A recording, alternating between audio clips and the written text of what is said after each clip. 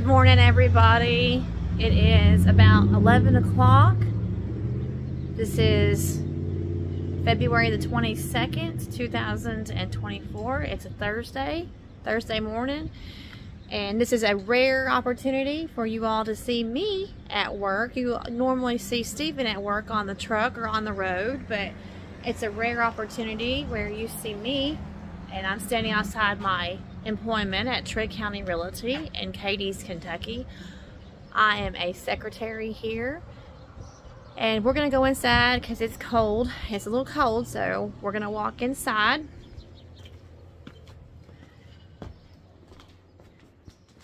So, welcome to our realty office, and behind me you can see all the properties that my employers have sold. Again, this is a realty office, but the purpose of this video is to discuss the AT&T cell phone tower outage all across the country today. I didn't know until I got to work today. I thought it was just our phone service. I thought Stephen's phone is down, my phone is down. This is not good.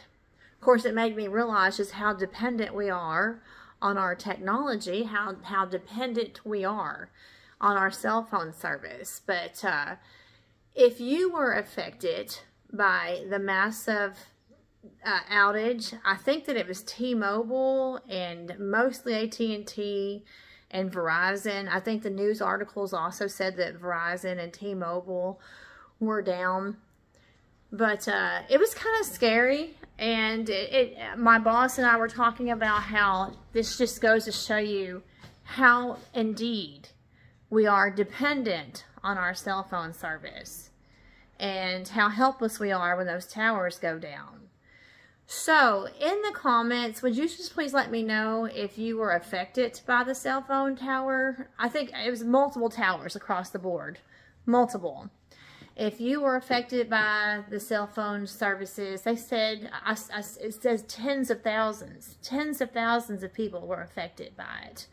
So anyway, just wanted to know what your thoughts were about that, whether that scared you, whether you thought it was just your phone, or if you knew from listening to the news, if you knew that, if you were not panicked. Like, I thought it was just like my phone, and I thought, I know I've paid our bill. Stephen and I paid our bill. Why don't we have service?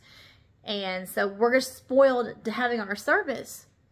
So I was just kind of upset by that, but but it didn't make me feel any better to know that all the way across the country, people had tens of thousands of people didn't have cell phone service. So anyway, let me know in the comments what you think.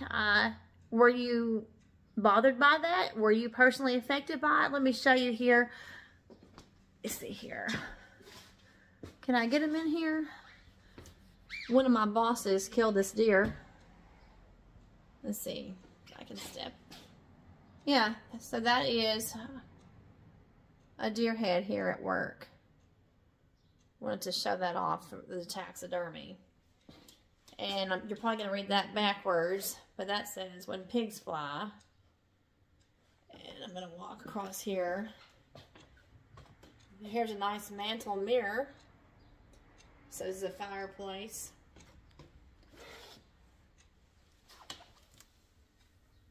And up here's a nice mantle mirror. Just kind of walking you around my office a little bit. And then back here is my workstation. And here is a display of a lot of the properties that my boss has sold recently. So if you are in the market to buy a house in the TRIGG County, Cadiz land or a house in the TRIGG County, Cadiz, Kentucky area, just let me know and I can hook you up with somebody who can take care of that for you at TRIGG County Realty in Cadiz, Kentucky. But seriously, let me know in the comments how you were affected by the AT&T service outage. Stephen is still back at home working on the truck today. He still doesn't have service. I can't get a hold of him. He still does not have service. Let me know how it affected you all, and you have a great day. Just checking in from Cadiz, Kentucky. Bye.